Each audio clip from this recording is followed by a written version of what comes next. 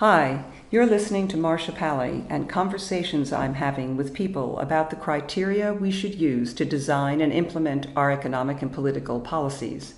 What should be our basic framework for determining public policy? These conversations are based on ideas from a book of mine, Commonwealth and Covenant, Economics, Politics, and Theologies of Relationality, because we're looking specifically at relationality as this framework for policy.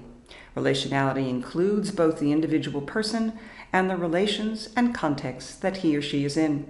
Relationality is developed in many of our philosophical traditions and also in several theological traditions. Whether you think theologies are the word of the divine or an illuminating metaphor, in both cases they offer us much about how the world and people work, and so about the policies that will lead to the greatest human flourishing. Please join us in this series of conversations. Commonwealth and Covenant was published by Erdman's Press in 2016.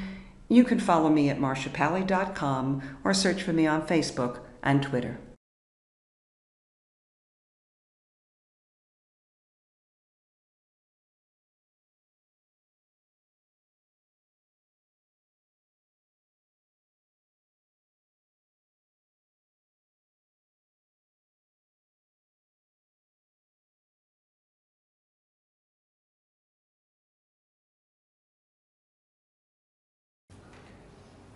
Just had a question about the term economic trinity. Economic is an interesting term for designating what it is, which is the trinity in, let's say in my words, active in the realm of humanity. Okay. Economic means there's a gain, or in economy means that there's a taking care of resources. Or why is it called economic? It's not my term. I know, right? but I'm aware of that. But it goes on in the next pages. So at the end it says, when, on page Moltmann's account 229, on Moltmann's account, when the economic work of the Son, which is salvation and spirit sanctification is complete, agape and peace will reign. What does it mean? What does it mean with economic? It's just mine. Maybe connected to time.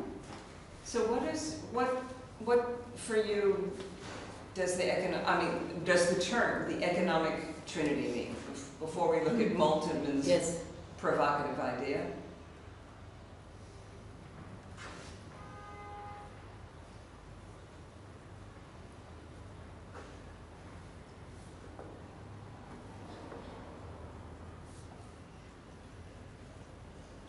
Your definition of it to say it's the Trinity working in its realm.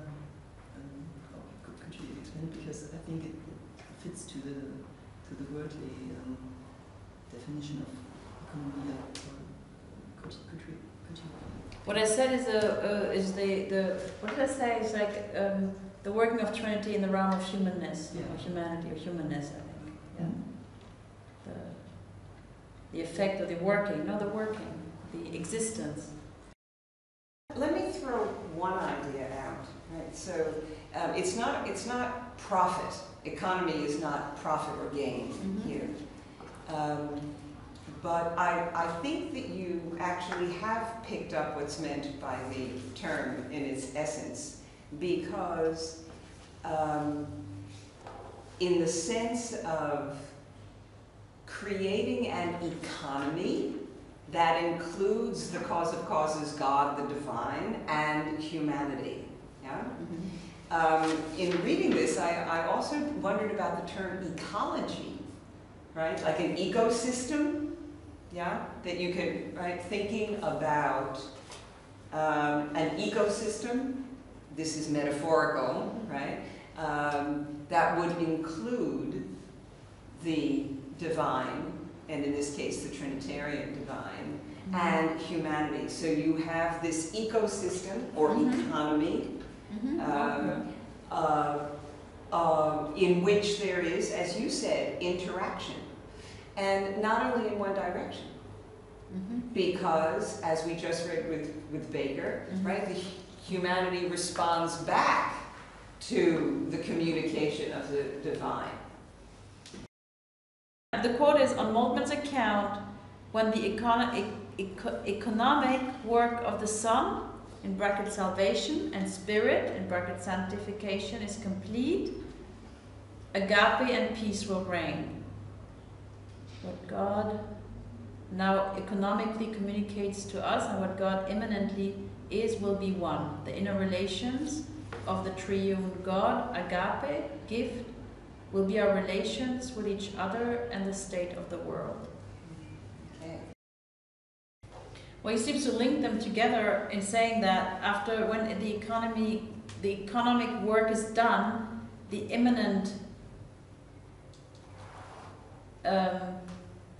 Trinity will be complete.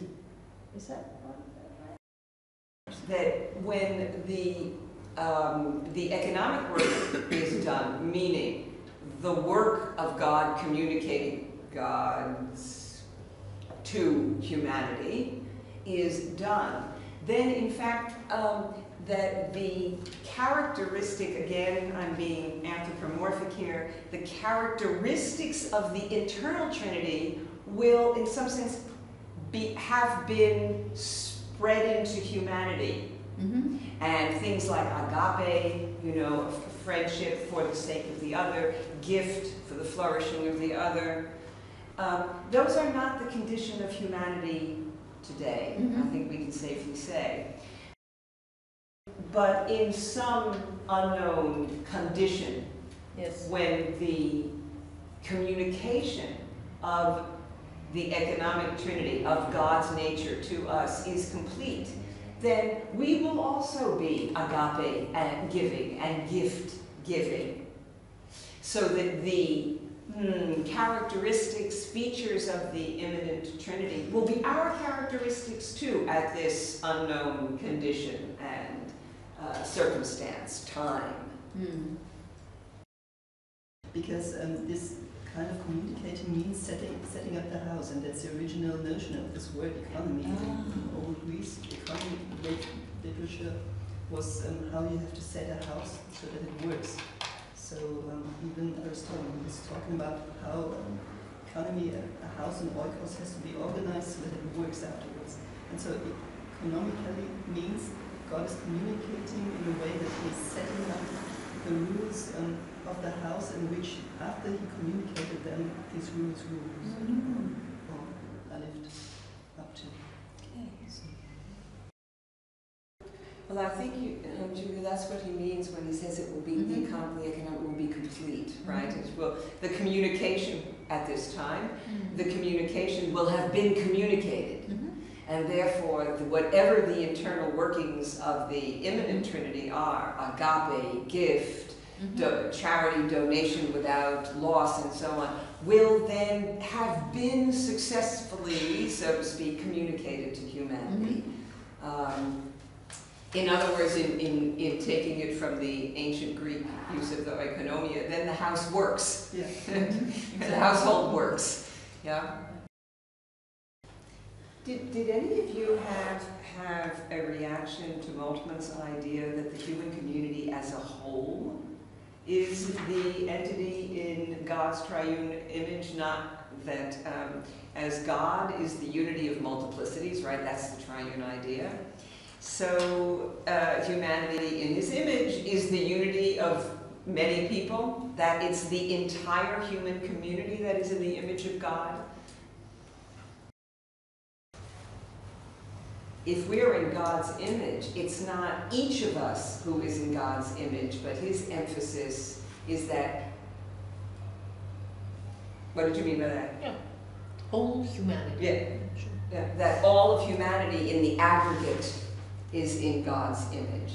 That idea bothers a lot of people. It bothers some of the people I've already mentioned because there's not enough regard for the individual person. But it doesn't bother you. So how did you understand it? I thought you meant every single person, every individual is included, so to say. It's a potential, so to say. Yeah. And so when we are in the image of God, then we are, then it unfolds in time. The potential of humankind unfolds as a single human in time. So, and when you try to come close to understand God, you have to accept that time doesn't matter for him. And thus, our conception of being humans as single humans doesn't matter, because it's our concept of taking humans as humans, or humanity as humans and single humans. But for the view of God, it doesn't matter, because the view is different, presumably. Yeah, okay. Yeah, that's exactly what spooks some of the other people, right? That the idea that humanity as a community is in the image of God bothers some people because they fear the loss of each person in the image of God. And the personal relation. Right. I mean, then you sort of get this aggregate picture, and that spooks some people. Right? Sure. Yeah. Maybe it's also important to take a philological look, because the terms are father and son, and that are terms from the human world, the family, and that terms are linked to images from everyday life.